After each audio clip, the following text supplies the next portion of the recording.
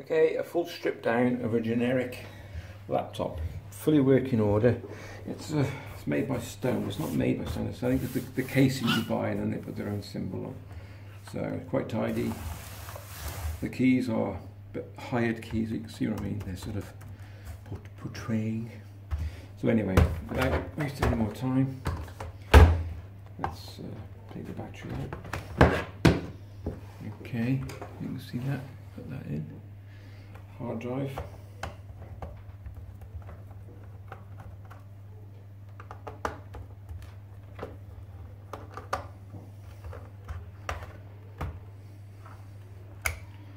There we go.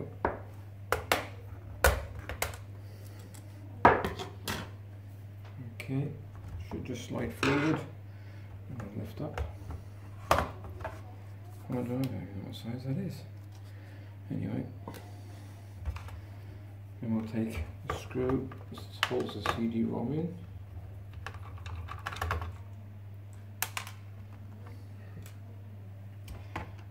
And this is the casing for the memory. And this will be for the Wi-Fi as well, should be underneath this.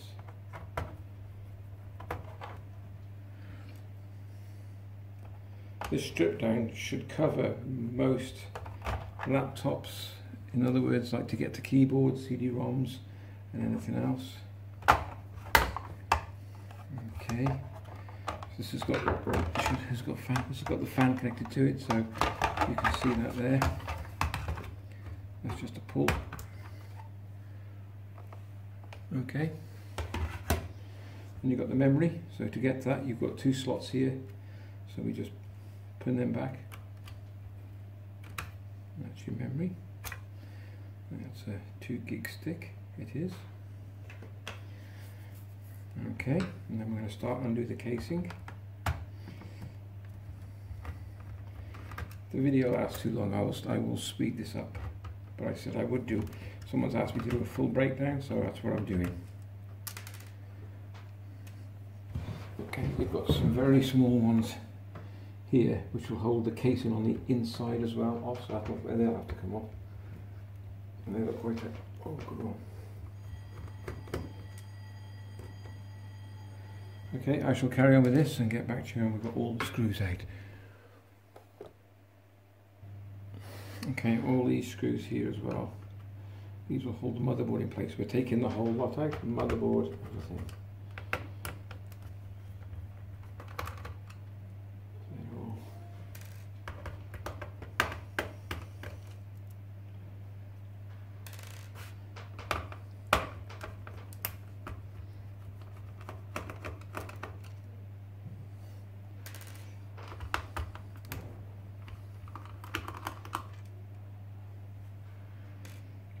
Okay, I was going to keep going. Heatsink, this is for the chipset, and this is the heatsink and the fan unit, and this is for the processor. So we'll take that out as well. And these are actually spring loaded.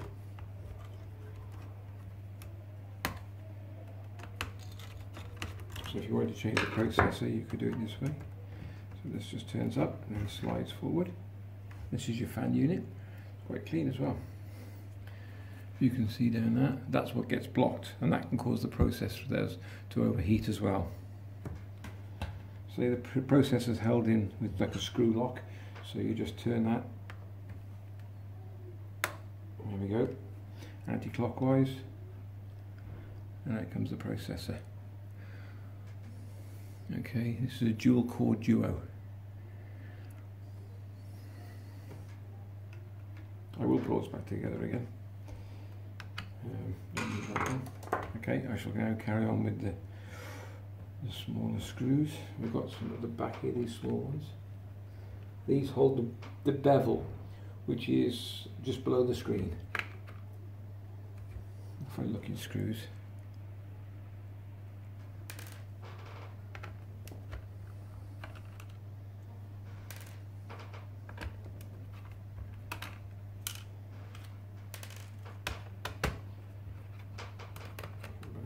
Being in the way. Okay, let's have a look. Alright, carry on.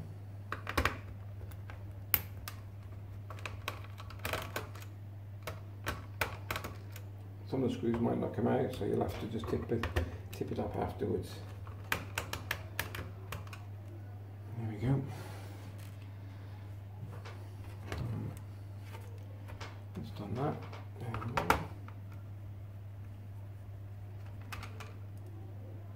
Okay.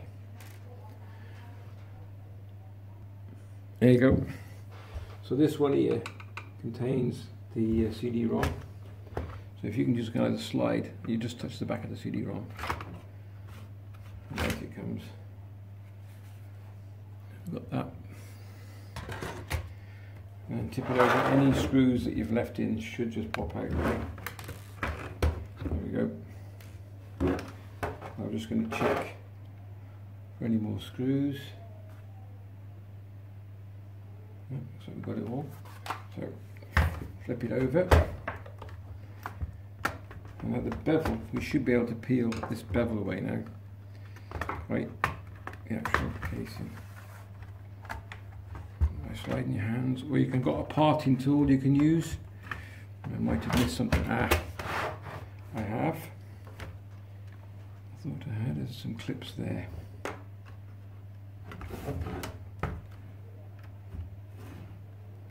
That's them. So you just got 3 little clips. Just push them forward.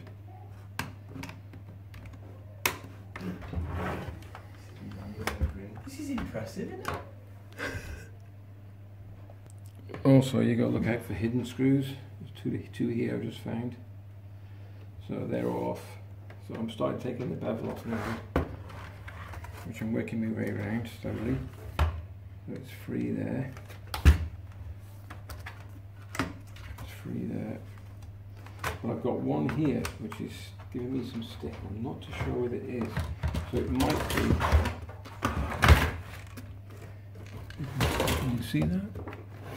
It might be underneath this.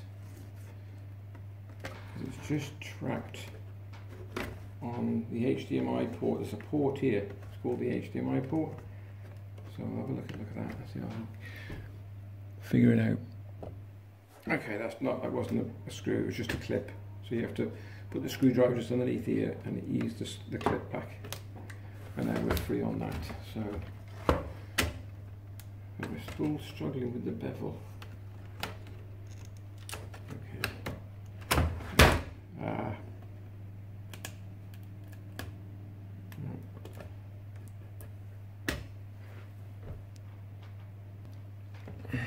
Turn it back over and you've got to lift this little bevel up.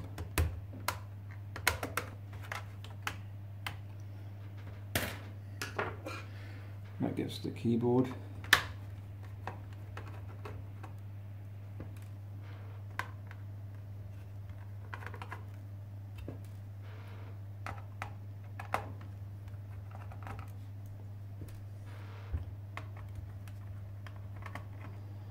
Five of these. Then the keyboard should lift forward and then you get to the ribbon. There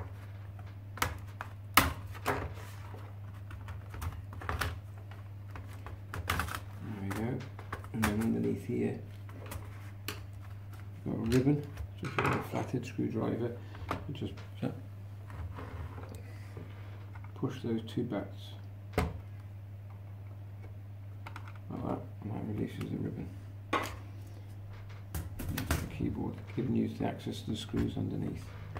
There you go, come back in a minute. With the keyboard taken out now, it gives you access then to, there's a couple of screws here which is holding this bevel down. So undo that.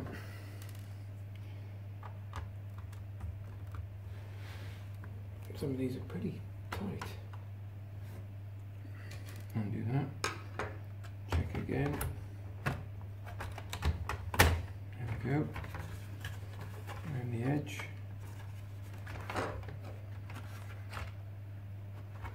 That's it.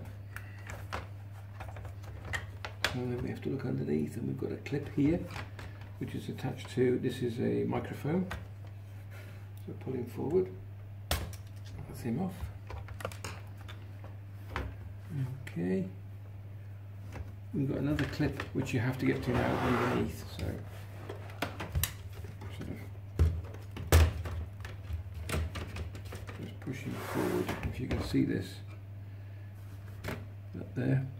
It's not doing anything actually, it's just connected to nothing. So I'm going to pull him out, and that lets it fall forward. And then on the inside of this, we then have, it looks like another, if you can see that, I'm not too sure what that one does. Pull him out. We've got another one here, it comes apart, and that's it. So the mouse as well, that just pulled out. And that fits under. Where does he go as well? Oh, here. This one. So that leaves the motherboard, which I'll have to get some more screws underneath now.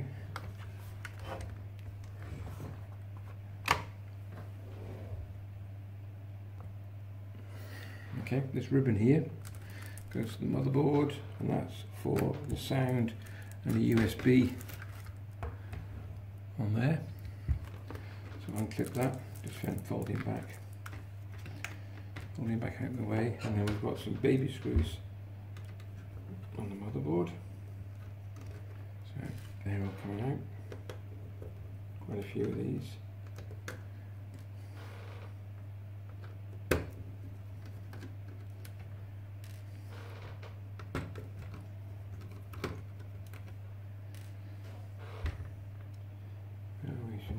Just follow it round, you can see you can't mistake it on here.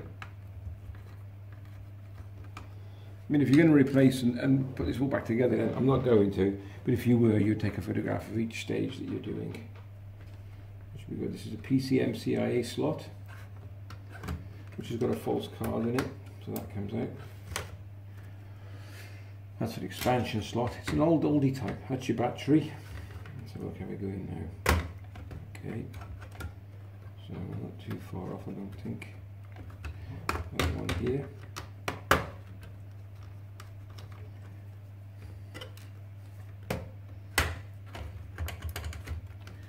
So just checking. So that looks like one unit, but it's 2 units, but it's sort of stuck together. Sorry, my hands are away, can't help it.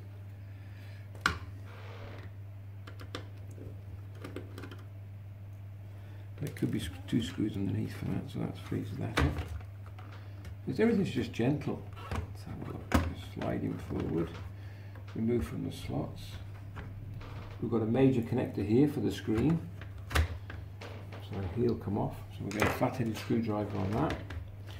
Can you see what I'm doing? Yeah. Just gently raise them apart. There we go. That's your screen disconnected. We've got 2 more. Just gently praise them apart. And baby one there.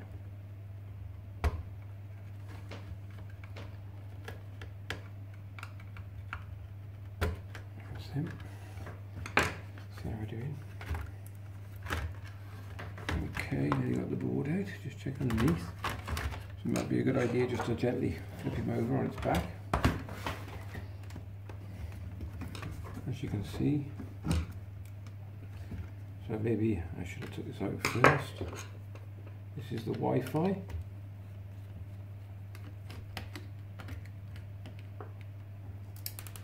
So here you go. And these are just sellotaped on so they can move them. And then the final one, I believe, big connector here. And that's your motherboard out.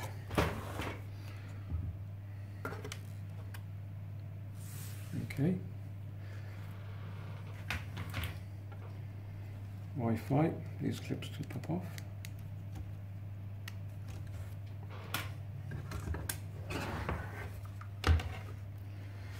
And the rest of these wires will be connected to the power, the switch, and all the other. And we've got the screen to go as well. So there's a little screw stuck on there, magnet. Okay. If you can see the screen on the screen. Okay, and they have little rubbers, and they just pop off.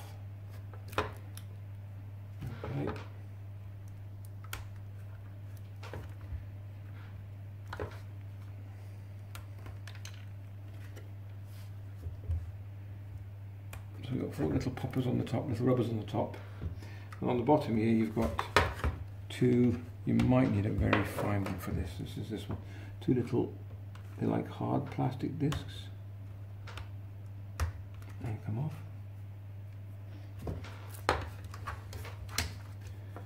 And that one. You can see me doing that? Yeah.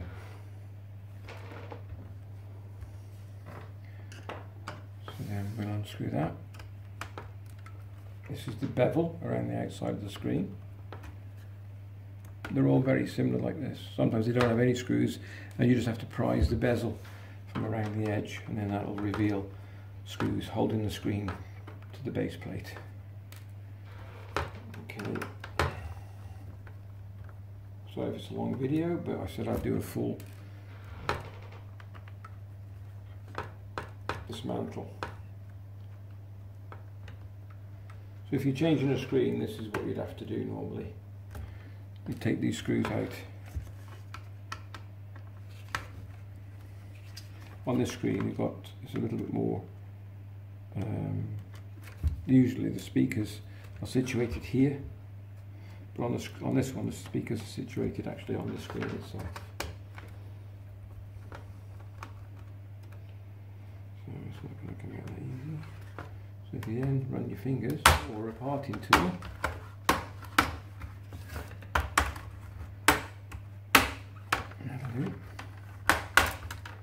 the screw just popped out, pick him up, put him to one side, slide that back.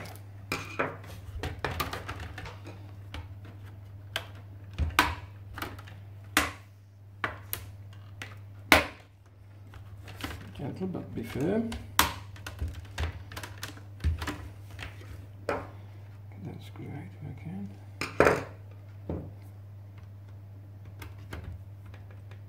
There we go.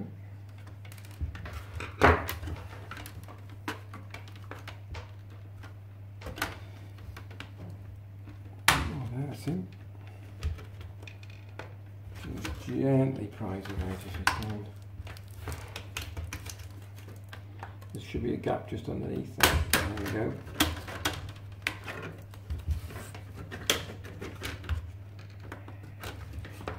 Still got a clip underneath. Oh, you monkey.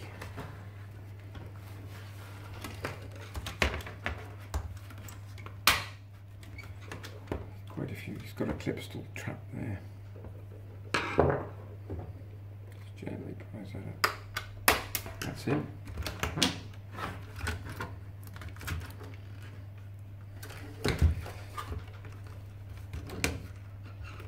Oh, there's a lot of wires on this one.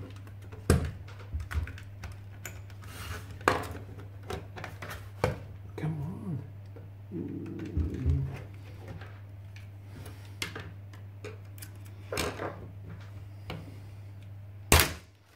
Phew. Okay, that's the bevel off. And then you're revealing the 2 speakers and then around the screen here. So what you have to do to get the screen off now is undo the 2 top screws. Can you see that? Ooh, can you? Yep. So there's a little screw there.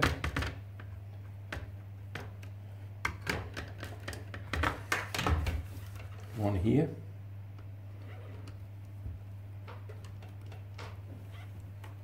Alright, there you go.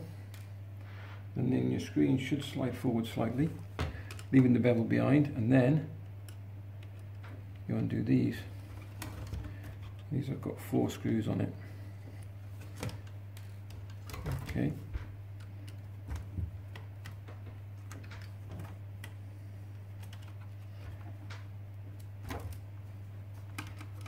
Some only have 2. This one has 4 screw loss there.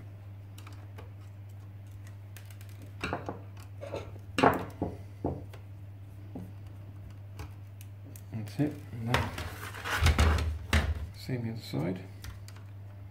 Lifting forward.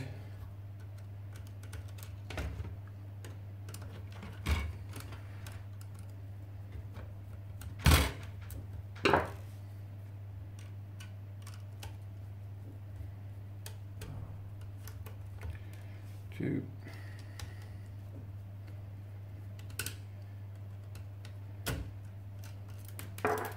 3. We should release the screen. 4. And out comes the screen. I'm just going to show you something on the screen as well. So, on the screen, on these, they've put an extension ribbon on. So if you bought a screen for this, you probably have to be careful, because you'll have to pull this tape off carefully. I'll show you. Okay. And this is, depending what it is, 40 or 50 pin. And then this just pops out. And then the same with the other side, just slide the tape off. So you need to keep this. So if you bust this screen, do not throw this ribbon away, or you'd be paying £12 to £15 for one of these ribbons as well. And then you'd replace this screen, which is a perfectly good screen anyway. Okay. And then what's left is whatever you want to do with it. You've got the speakers. This is the casing. So speaker here, speaker left, speaker right, which is connected to the little tiny amp box there. And then you've got your jack plug for your phone line, which I don't think they come with anymore, modem. And that's about it really. We're done. If you like the video and it's been any help to you, you can take this out if you wanted to sound. You can subscribe, like, thumbs up, or totally ignore me. I don't mind. Anyway, take care. Thanks for watching. See you in the next vid. All the best.